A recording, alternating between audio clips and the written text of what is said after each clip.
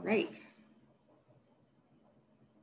Hi, everyone. Welcome. Good afternoon. The webinar should now be live. Oops. So I'm just going to kick us off. Welcome, everyone. My name is Jocelyn Badali, and I'm the research lead at the Alzheimer Society of Canada. The Alzheimer Society is very pleased to be welcoming you to our third ASRP Exchange webinar that is being offered through our provincial support program. This series has been developed to feature Alzheimer Society Research Program recipients who have completed their funding and who will be speaking to the outcomes of their ASRP supported research, while also addressing how their results have and will continue to impact people with lived experience. So with me today, I have my colleague, Caitlin Jaggers. She's our research program assistant at the Alzheimer Society of Canada, and she will help in moderating today's program. And we're also very pleased to have our colleague Sean Perrin from the Alzheimer Society of Ontario. She is the Chief Marketing and Development Officer, and she will be helping to moderate the Q&A session at the end of today's webinar. And so I will pass it over to Caitlin, who will do another introduction and run over some of our housekeeping tips. Hey, thank you, Jocelyn. So as mentioned, my name is Caitlin. I am the Research Program Assistant at the Alzheimer Society of Canada within the Research, Knowledge, Translation, and Exchange team. And I will start off today's webinar by going through the agenda presented here, and then we will pass it over to our presenter, Dr. Fernanda de Felice. Before we begin, please note this webinar is estimated to be under 1 hour in length and is being recorded, but that only the video and audio of the presenters is captured during this recording. The presentation recording, in addition to the PowerPoint slides in PDF form, will be made available on connection following today's webinar. Today's webinar is presented by Dr. Fernanda de Felice and is being offered as one of the ASRP Exchange webinars within our new provincial support program, Meet the Researcher series. We are so pleased to have Dr. de Felice here with us today to present her project, FNDC5 Irazin, as a novel therapeutic approach in Alzheimer's disease. This project was funded by the Alzheimer Society Research Program starting in July of 2017, with project completion in June of 2019. Dr. Fernanda de Felice is an adjunct associate professor of the Center of Neuroscience Studies and Department of Biomedical and Molecular Sciences at Queen's University in Kingston, Ontario. She further holds a position as an associate professor of biochemistry and neurosciences at the Federal University of Rio de Janeiro in Brazil. Her research focuses on investigating the cellular and molecular mechanisms underlying the connection between Alzheimer's disease and diabetes, insulin resistance in Alzheimer's disease models, and how diabetes and obesity lead to defects in the brain. She's also interested in developing other models that can present neuropathological and cognitive correlates of the human disease. With the assistance of our co-host Sean, we will be moderating a short question and answer period following today's presentation. Please use the Zoom chat box feature if you have any questions you would like to make or comments that you would like to pose during the presentation. But please note, we will be holding off on addressing these questions and comments until the presentation has concluded. Without further ado, please join me in welcoming Dr. Fernanda de Felice. All right, so Fernanda, if you want, you can share your screen.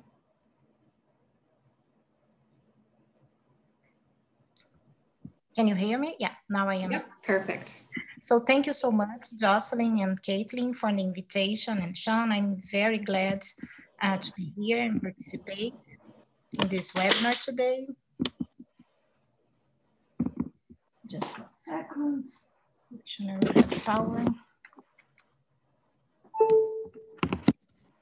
Until the end, and I hope everybody can see my slides now. Yes? Yeah, looks perfect. Thank you. Okay, so once again, thank you so much for the invitation. I'm very happy to be here and present some of the research that I have been doing in my lab, and that was supported by Alzheimer's Society Canada. And I will explain to you because it's very, we scientists have, I think we put some funny names and letters in molecules, but I will try to make it very simple for you. Instead of FNDC5, I will call irazine all the time to make it simpler. And I will show you a little bit of this recent work that we have carried in the lab. So just for introduction, I think Jocelyn and Caitlin did a great job, but I am from Brazil. So I did my PhD in the Federal University of Rio de Janeiro. And then I went for a postdoctoral training at Northwestern University in the US. And then I actually returned to Brazil, started my lab, and have been here at Queen's University in Kingston, Ontario, for the past 4 years as a visiting professor and got this adjunct status. But I'm happy to tell you that I will stay permanently here at Queen's, and I will definitively move here to Canada and to Queen's. And I will tell you how actually everything started, my interest in Alzheimer's disease. So this is a picture of my father-in-law, José Pelúcio Ferreira. He had Alzheimer's disease. Unfortunately, he passed away almost 20 years ago now. And even though every time I get surprised that it has been so long that he passed away, the memories are still very present. He was a wonderful man. He was a caring person, and he had a beautiful mind. So he was an economist, but he has always been fascinated by science. So in Brazil, he was actually responsible for creating some important foundation projects aiming at providing support to science.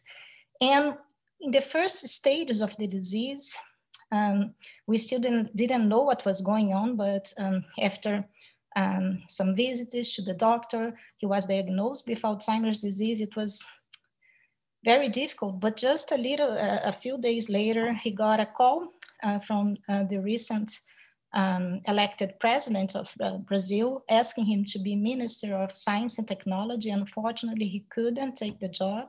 He knew what was going to happen to him in the near future. And it's very sad. So I realized a long time ago that this disease is very cruel, is devastating for the patients, but for the family as well, and caregivers that have to live with it. And this has the idea of Alzheimer's disease and the idea of how important memories are has permeated in our family. So here, there is a picture of my 3 daughters, Bruna, Amanda, and Chiara, the little one. But when Bruna was little, so these 2 were actually able to meet their grandfather, and they realized how hard this disease is. And Bruna, when she was 11 years old, she wrote this text, and I think it was very important, showing how she felt and how we all consider like memories are such strong and important feelings. You can't forget them, you can't make their difference. And so this is actually the basis of my passion for research on Alzheimer's disease. And talking about the importance to study Alzheimer's disease and talking about the prevalence of the disease, we now know that there is 50 million people currently living with dementia worldwide. And we know that Alzheimer's disease is by far the most prevalent type of dementia. And this number is expected to triple by 2050. Of course, this has a huge impact for the healthcare systems in the whole world. And in Canada, this is also an important problem. I think everybody knows someone that has Alzheimer's disease, even if it's not in its own family. And the numbers are expected to increase, of course, because we are being able to deal with other diseases to treat, but still there is nothing really that's capable to, any medication that is capable to slow down or prevent or cure Alzheimer's disease. And this Talking a little bit about the history of Alzheimer's disease, this is Aloy Alzheimer. So he was a German physician, and he was the first one that followed and described the first reported case of Alzheimer's disease. This is August Detter, and a patient of Dr. Aloy Alzheimer. And we all know that patients with Alzheimer's disease, they have different symptoms. These includes memory loss, difficulty in communication, learning, thinking, and reasoning, personality changes, and also behavioral symptoms, including delusions and hallucinations. And I think in his initial notes, when I read it, it got me very, I paid a lot of attention to this. It touched me because he was saying that in one moment when he was following this patient, he asked her to write her name in a piece of paper, and she couldn't do the task. So he asked her again to try to write her name down in a piece of paper. And then she looked up to him and she said, "I have lost myself." And I think this represents very well how a patient with Alzheimer's disease feel. For those who have had the opportunity to live with someone with dementia. And we all know as well that it's not just like these symptoms, like we talk a lot about memory loss, but this disease is very cruel, it is progressive, and at the end of the progress of the disease, we know that it has devastating effects in global health of the patients. And look now in the microscopic level, what happens in the Alzheimer's brain, and I believe most of you have already seen these images. We can appreciate that the disease is really has an important impact in the brain. So here in these top images, we can see the whole brain, and while in a healthy, aged brain, it has these aspects. We can clearly see the atrophy of the brain of Alzheimer's patients. And if you turn this brain up front and then slice this brain, this is what we can actually see, and we can get a better sense of what is going inside the brain. And I hope you can appreciate here, these are the ventricles. We have an enlargement of these ventricles compared to the normal brain. And we can see that the decrease in the thickness of this part of the brain, the cortex region, it's much more slimmer here. And also here we can see an important effect in other brain areas. Here we have the hippocampus, which is a brain region very important for memory, is one of the first regions affected in the disease. And this is why patients have this trouble in remembering things and tasks and so on. And this just shows this important atrophy of these brain regions, comparing a normal and Alzheimer's brain. And when we do some staining that we can do in the lab and we look in the microscope, we can see two abnormal structures that are not present in normal brains. And we can see these clumps here, kind of yellowish brown, and they are the so-called amyloid plaques.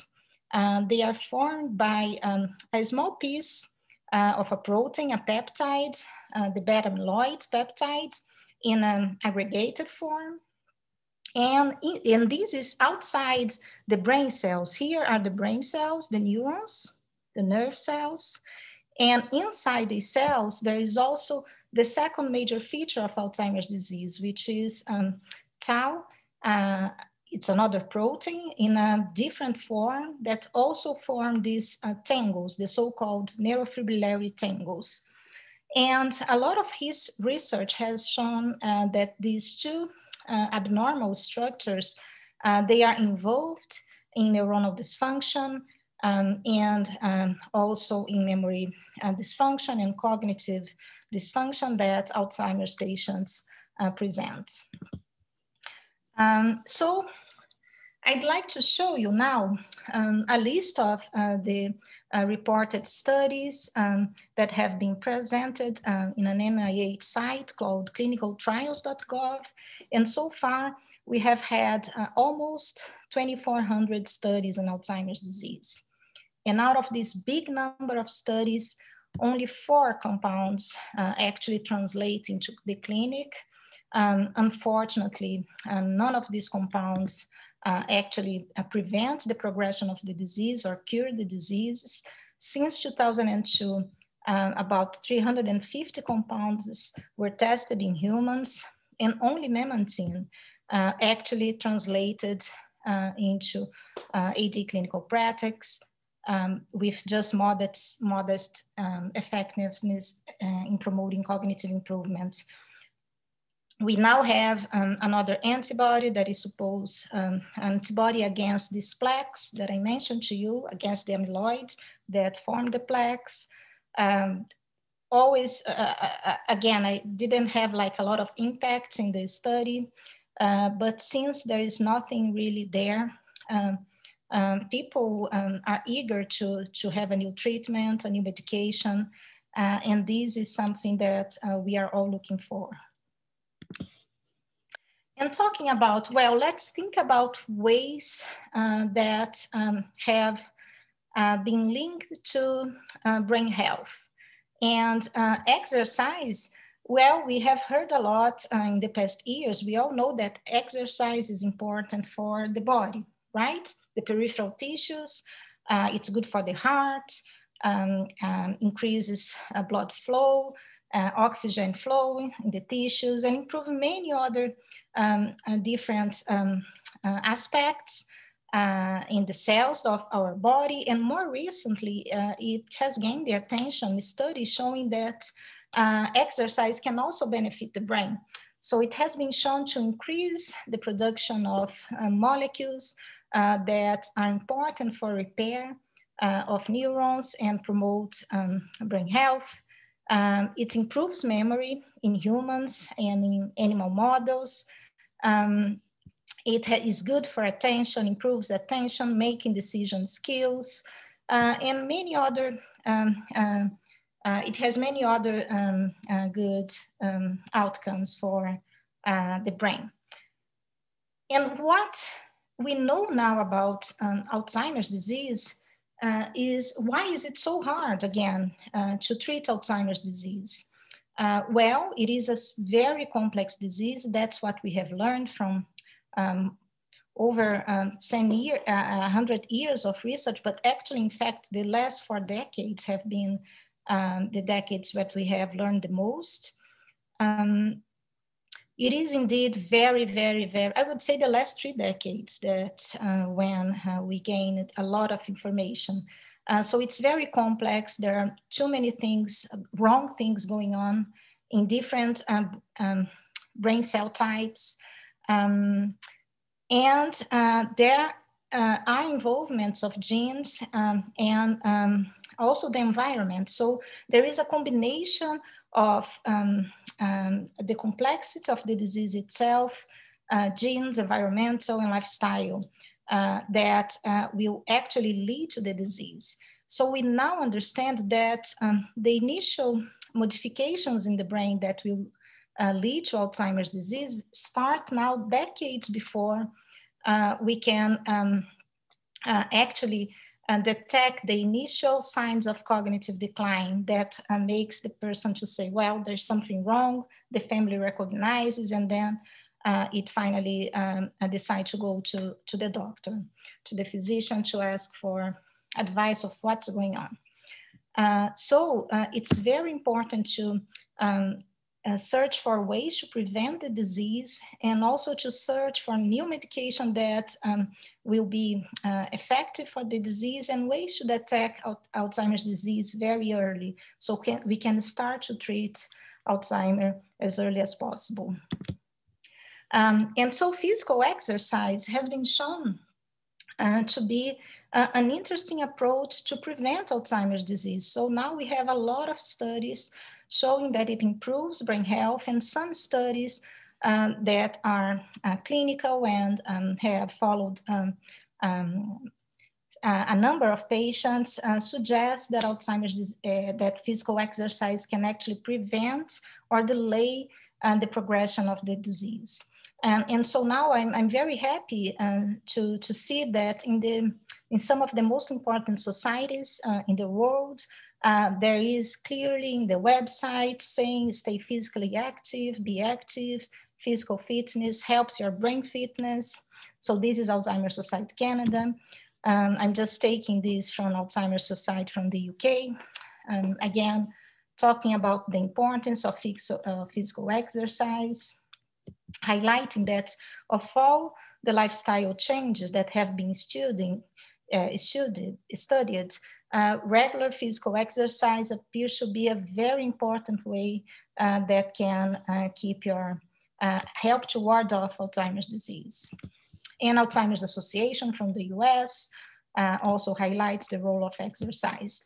And while we are recognizing the importance of physical exercise, what research have been trying to do is to search for molecules that are actually responsible for the beneficial effects of exercise in the brain. And this is what we have dedicated a lot of effort. And we ended up studying irisin, which is an exercise-related hormone. So this is the letters FNDC5. And why is, okay, so this is short for fibronectin type 3, domain containing 5. You don't need to pay attention to this, but it's just to show you that there is a large, this is a schematic representation of a protein. And irisin actually is produced after this large protein is cleaved. So it's a part of this large protein. And irisin was actually, we know, I'm pretty sure everybody heard about insulin that is being used to treat diabetes. But insulin, we are now celebrating the 100th discovery of insulin. And to give you an idea, irisin is very recently known by science. So it has been discovered in 2012. There's not even 10 years. It has been discovered by Bruce Spielman from Harvard University, and he named this hormone after Iris. She's goddess of the rainbow from the Greek mythology, and she was actually supposed to act as a messenger for Zeus. And in his view, in his mind, Bruce Spielman thought that irisin could be an important messenger, sending messages from one tissue to the other. And then because in my research, I investigate the role of hormones in the brain in the context of Alzheimer's disease, I decided to investigate whether irisin could be beneficial in Alzheimer's models. So what we found was, and this data was published in this article in 2019, was that in patients with Alzheimer's disease, when we look in their brains, post-mortem tissue, there is less irisin. We are also able to collect a fluid that travels around the brain, which is the cerebrospinal fluid. And in this fluid of live patients, we can also detect less irisin in the Alzheimer's patients compared to aged health controls. And when we went on to look for the effects of irisin in animal models of the disease that we have in the lab, we found that irisin was able to have beneficial effects in synaptic plasticity and memory, the effects that these sort of AD mice presents.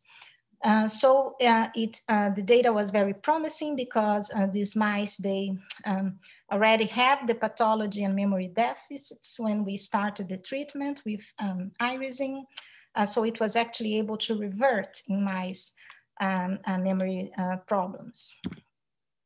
And this is a cartoon showing a summary of what our results from this study presented. I will ask you to forget this because this is very complicated. Let's just focus in the main message.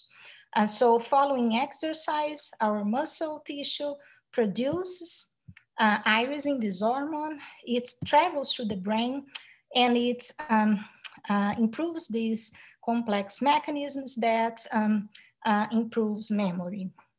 And after these findings, what we have been doing is try to make these as a possible medication for Alzheimer's disease. So it would be a medication that would be able to reproduce the effects of exercise or boost the effects of exercise in the brain. And of course, we want people to keep exercise as much as they can, but we know that as we age, many of us, we have locomotory problems or vision problems, some other problems that prevent us from doing regular exercise. It's not easy as well to do regular exercise. You need to have a lot of motivation. People with depression, there is a lot associated with Alzheimer's disease. They can't really exercise. So it is important to develop a medication that reproduces the positive actions of exercise. And we have been thinking about ways to develop an irisin-based medication that would reach the brain and improve memory. So we have used two approaches, and I will present you the first approach that we are pursuing. This is what we call the next big steps in our research. So we are trying to use gene therapy to increase brain irisin levels and animal models of the disease. And I hope you have heard about gene therapy, and I will just present you on a scheme here.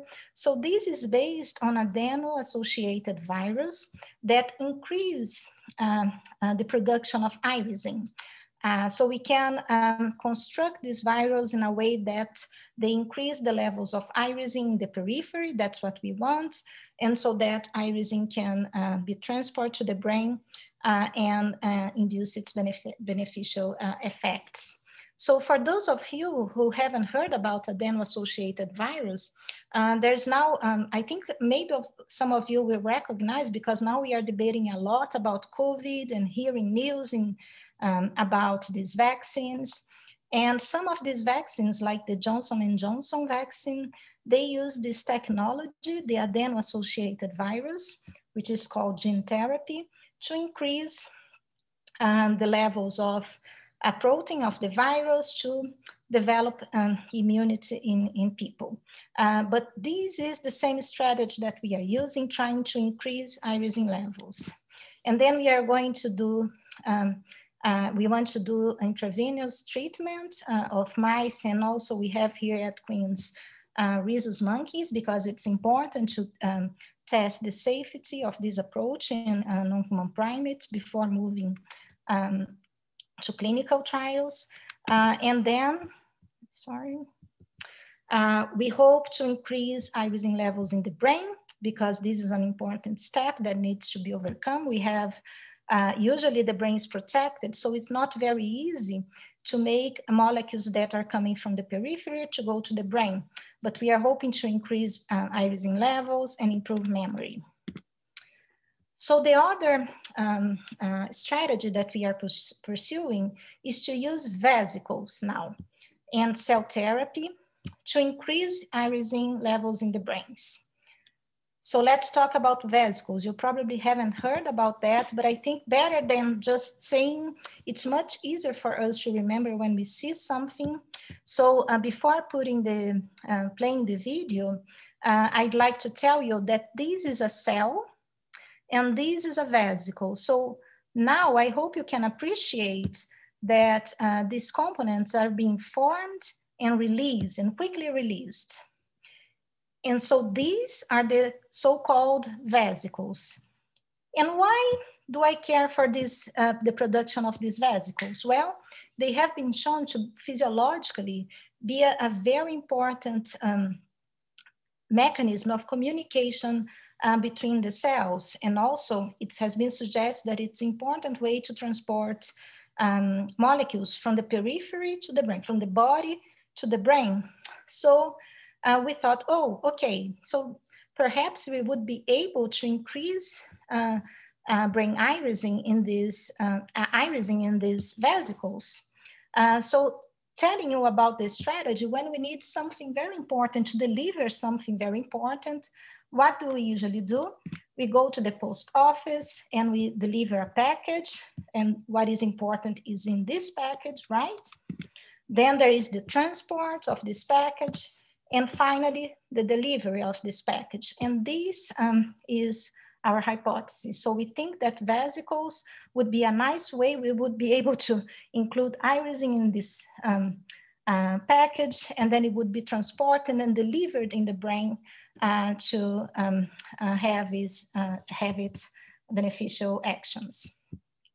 And going back here then to our cartoon, so what we think is that we can actually, instead of just leaving irising by itself, increasing the levels of irising, we would like to increase the levels of irising in these vesicles, in these compartments, because this way we are sure that vesicles will be transported to the brain, and they would actually improve mechanisms of memory.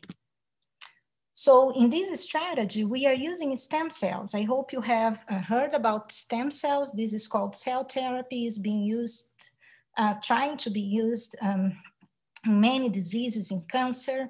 It seems to have a potential. So we are using a specific type of stem cells and increasing. So these cells, they produce these vesicles, and we are increasing irising levels in these vesicles, in the envelope.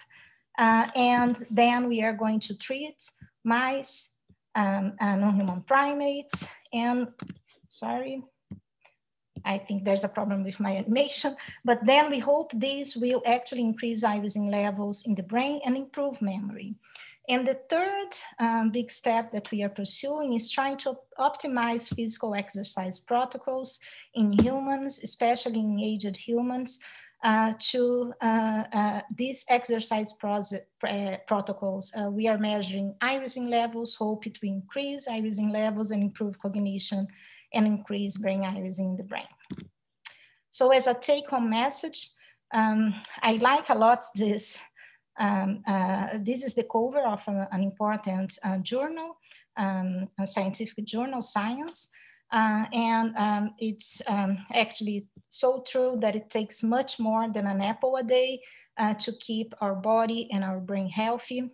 And what we hope is that with irising, we actually will be able to keep, or actually to retrieve lost memories and improve brain health. So I just would like to finish by thank you so much for listening. And I'm ready to take answers. So I stopped sharing. Thank you so much, Fernanda. That was an amazing presentation. I think that the story that you shared at the beginning was very powerful. And I'm sure that that resonates with a lot of people. So thank you for sharing that and being vulnerable and sharing that text from that your daughter wrote. I think that was really touching. So go ahead, Sean. Sorry. I was just going to say, are you going into question and answers now? Yeah, I think we can start with that. So if we don't have any other comments from our group here, I think we can open up the chat, and the question and answer box is available to our audience now.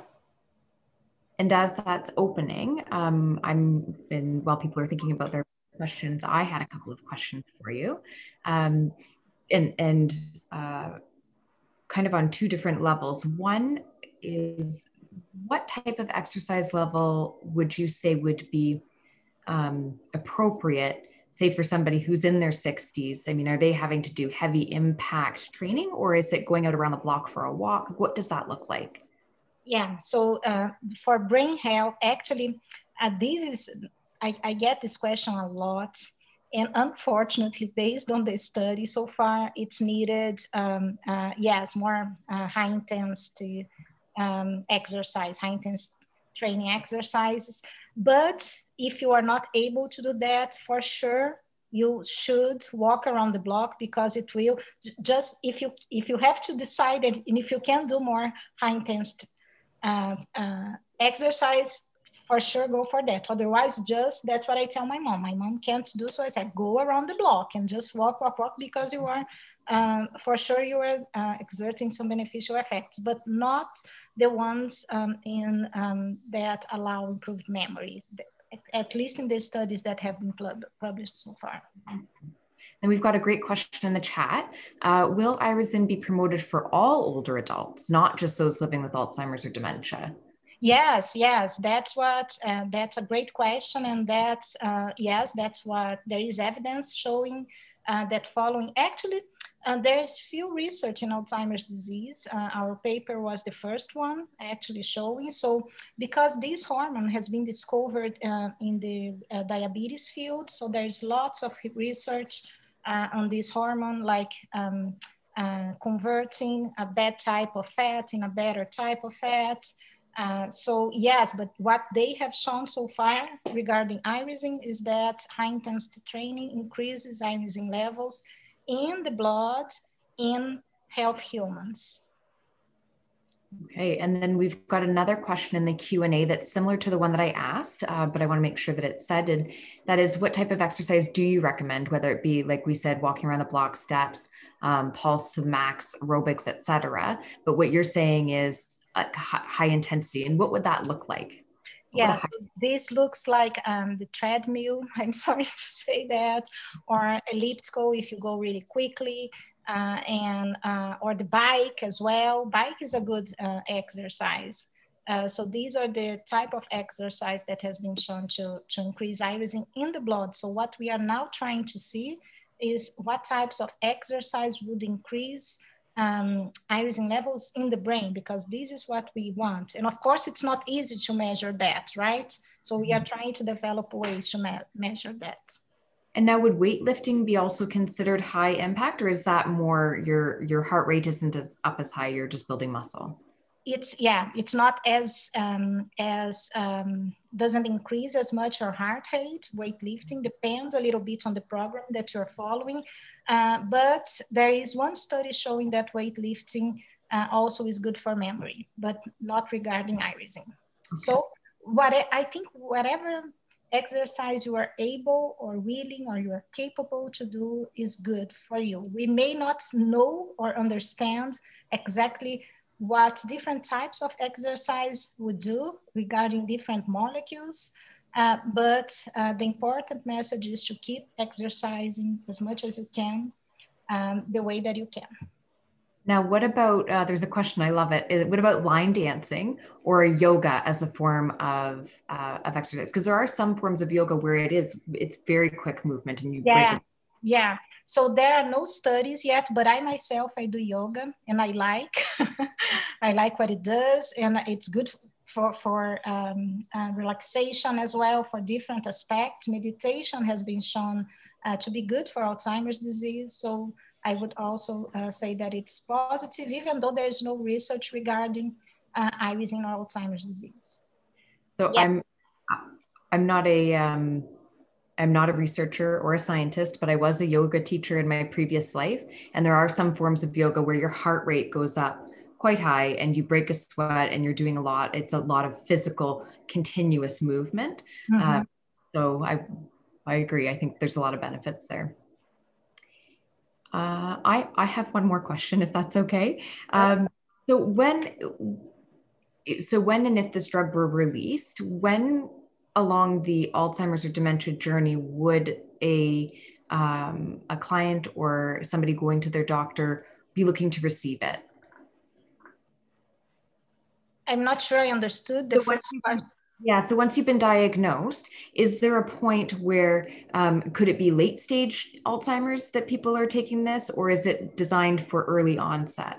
I think it would be designed for both, I would say, because just like exercise, if you think about the studies about exercise has been shown to be a nice way to prevent the development of dementia or to delay, but also it has amazing beneficial actions in people with mild cognitive impairment or Alzheimer's disease. So there is one study published in 2018 in which they have patients with mild cognitive impairment and already had some atrophy in the hippocampus, this region important for memory.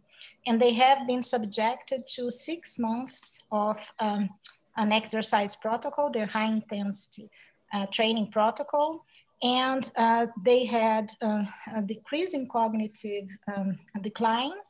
And also, it's amazing, but even the hippocampus that was already had some level of atrophy, decreased the level of atrophy. So exercise is more powerful than we can actually think about. There's another question in the chat. So would an irisin medication be able to replace high intensity exercise that older adults couldn't do, or is it only a combination of irisin and the actual physical exercise that would work? Well, that's a great question, and that's something that I think a lot. We don't know. We don't know even if only irisin. In mice, it was shown to be the molecule that mediated the positive effect of exercising memory, but we don't know in humans. So it's possible that we may need to use irisin and another molecule that is increased by exercise as well. We have been thinking about that. And it's possible that we will need to increase irisin levels through a medication, but also have exercise, not just to further increase irisin, but to complement with the production of other neuroprotective molecules as well. But for someone that has a disability or is really no longer able to exercise, we need to think about these people too, right? And we need to try to develop a medication. That makes sense. And then we've got another question here, and that is standing while working at a computer exercise versus sitting? I myself am standing just because in my job, I have to sit down a lot and write a lot of grants, papers and everything, but it's not considered an exercise. It's good for your posture, it's good for other things, but unless you are doing a step, I have seen this, that people while are working, they do some step. Perhaps this would be better, consider exercise. Or bring your bike up and sit. Yeah. I've seen some desks with treadmills underneath them, so you could type while you're walking slowly. I'm not sure if that's distracting or not for some people. Yeah, and if there is anyone that is listening to this and is very shy and think it's shy to do the question, don't be. Just ask whatever you would like to ask, and I will try to answer if I have. Great point. Fernanda, I wanted to ask you a couple of questions about your experience working in research and receiving the funding from the ASRP. I know that you were receiving it prior to COVID-19 affecting the workplace, but I'm just wondering if you have any comments about any setbacks you might be experiencing now because of the pandemic. Related to your research too, I know that a lot of people are trying to encourage more activity and movement, especially with older adults during this time. It's hard to get out. I'm just wondering if you have any comments about that for our audience. I do, and I hope I don't mean to scare anyone, but some research that I have been involved, and especially in Brazil, because as you probably hear, the situation in Brazil is very bad, out of control. There's no really actions to decrease the transmission of the virus. We have the variants already there, and it's a chaos. So we have a large number of patients, and we are following actually. So I'm involved in COVID research, and many of these patients, you probably heard that because it is in the news already, they actually develop cognitive deficits. Some of these patients, they develop neurological complications, so COVID just do not impact like the lungs or the heart, so it may also impact the brain. So there is lots of cases of stroke, encephalitis and everything, and so on, and other cases. What we are doing is to follow patients that had COVID not specifically neurological manifestations, but it's a large group, 250, and we are following them and doing cognitive tests 3 months after hospital discharge, 6 months and 1 year. We are now at the 6-month time point, and many of them, they do develop, unfortunately, they have persistent cognitive related issues, some of them cognitive impairment. So these, I think, will impact in a, this is not regarding my research, but in some way I had actually to jump into this because we are actually worried about how persistent this sort of inflammation in the brain is and how this may favor the development of Alzheimer's disease. So this is something that I think it's very important for us to be aware of and to be safe, of course, as much as we can.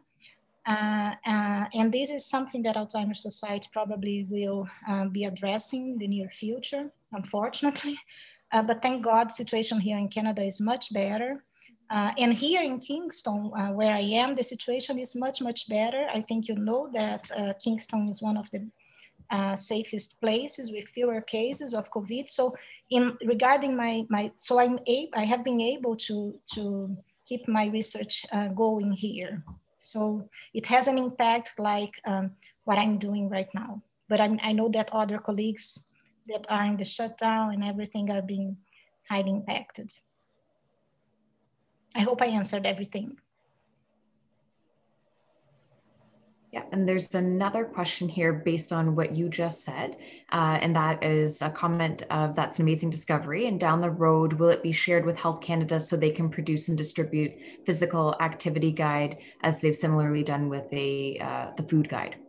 Yeah, yes, I think this is actually what we want and we are hoping for. And as you can see, and this is something that makes me very happy. When you look at the websites of Alzheimer Society Canada and other societies where patients with and family and caregivers of Alzheimer's disease follow, there is the information. And of course, this is not just based in my research, it's based in many other evidence indicating the beneficial actions of exercise in the brain and in Alzheimer's disease. So yes, I think this is very important to make people aware as much as we can about this because this is what we can do right now. Okay, we've got another question. Comes from a gentleman. I am diagnosed with amyloid tau positive via spinal tap. Is this related to the irisin? I'm not sure if I understood. So can you repeat the question? Yeah, so a gentleman's been diagnosed with amyloid. He's been diagnosed amyloid tau positive via spinal tap, and wondering if the diagnosis is in relation to the, I guess, lack of irisin making it to his brain. Yeah, that might be, but I don't think we have evidence to say that it is. Because what we can say is that there is a correlation. So people that have less irisin in the brain, they have a less, we didn't look at specifically at the levels of amyloid by TAP exam, but we look at a memory-related score like the MMSE. And so when you have lower levels of irisin in the brain, indeed, you do worse in this cognitive testing. And you have higher irisin, you do better. So, but this is just a correlation. We cannot say that one thing leads to another. I hope I was clear. So to understand better, we have to go to the animal studies to understand what the cause and effect is. So that's why it's important to do both animal and human research. We've got another comment that this is also an amazing presentation. And how long have you been working on this particular study for? Yeah, that's a good question because it gives you an idea of that science takes time, right? So it took me 7 years since I was in the scientific meeting because of my research sits in the interface between diabetes and Alzheimer's disease.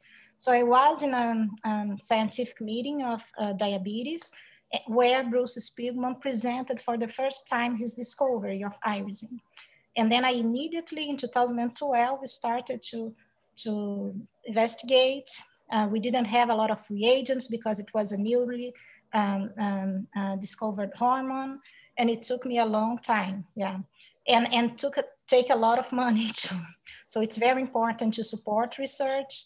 I have had support from Alzheimer Society. I used all the money that I received from Alzheimer Society in this project, but I also needed to add other fundings because it is really expensive research.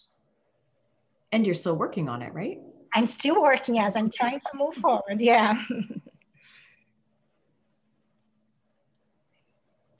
So I have another question for you, Fernanda. You mentioned, and also in Caitlin's introduction, your work with the research institution in Brazil, in Rio de Janeiro. I was just wondering, maybe what are some of your lessons learned when working with two research institutions? Do you often share the work sort of interdisciplinary between your two research groups? Yes, I think it has been wonderful to be in two different places, and that's exactly what you say. I think we get a lot of feedback working in two different stations and people think in a different ways with different colleagues, but I won't be able to keep this for too long, so I've decided to stay in Canada. Yeah. We've got another couple of questions here. So if one has been active their whole life, does irisin get stored or does it continually need to be produced? Yeah, so we don't know exactly about the reserve that you can keep in the brain based on your history. So it looks like the effect of exercise needs to be continuous. So you can have the actions to have the beneficial action of exercise, this needs to be continuous, because then what happens is that the molecules are washed off because they have a time that they stay wherever they are in the body. So they need to be replaced. So it would need to be continuous, yes. So keep exercising. Keep exercising, that's the message. We have another comment and question here. So thank you so much. As her mom's caregiver, I need to take time for high intensity exercise for my own health. And she's asking, are you able to, at this time in researching, know approximately when irisin, a drug similar to irisin, would be available? I get these questions as well a lot, and it's very hard for me to try to think. It depends so much because we create these hypotheses as I presented to you. I hope you was able to appreciate, but we never know, we might be wrong. And we have so many steps in research. We need funding, of course, to be able to do what we planned. But then even when we get the funding that we need, there are too many steps. So I presented to you, we have to do some animal in mice, and then we move to the non-human primates for safety. So it takes a while. So I wouldn't say if I had a lot of money and everything goes super well, it would take, I would say, like 4 years at least for this research to be completed, if nothing goes wrong, but this doesn't happen in science. We've got another comment and question here, and that is that I've heard that Alzheimer's research is one of the lowest funded of all major diseases. That's correct. Considering how many millions of people who are at risk, this is hard to understand. Are there any suggestions from your perspective of how we could change this? I think the only way is to make people aware of the condition, because I sincerely don't know if everyone is aware that for many diseases, we have a treatment, we have a medication, we are able to kind of slow down the progression. Of course, not for some very rare and aggressive tumors, for example, but cancer. Think about how much we have evolved in cancer research. We are being able to treat so many types of cancer. And it has been a lot of support for cancer research, and it should continue, don't get me wrong.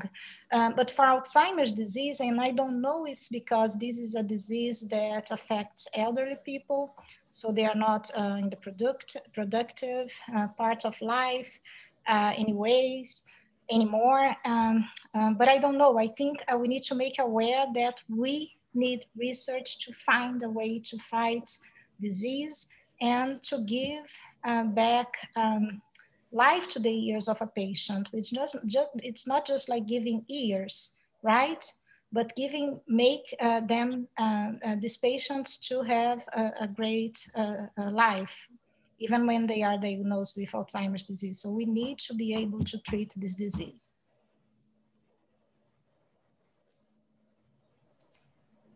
Yeah, thank you. That's wonderful. I echo everyone's comments that was an amazing presentation. And in speaking to many donors and clients, a lot of them are really interested, particularly in the last year, maybe it's because we're all home, but about prevention and early diagnosis and detection, and what we can do on our own without medical intervention to delay or prevent. So this has been absolutely amazing. Thank you. It was great. Thank you all for joining.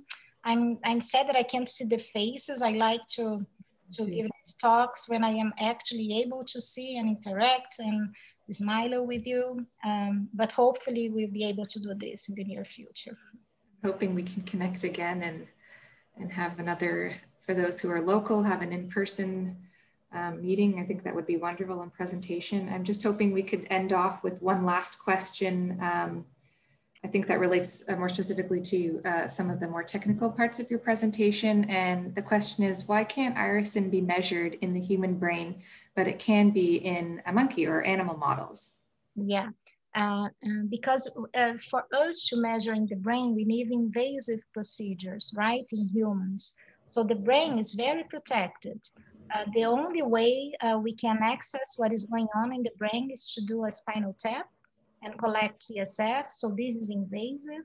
We will not do that unless this is really needed. That is an indication for that, a clinical indication that you need the spinal tap.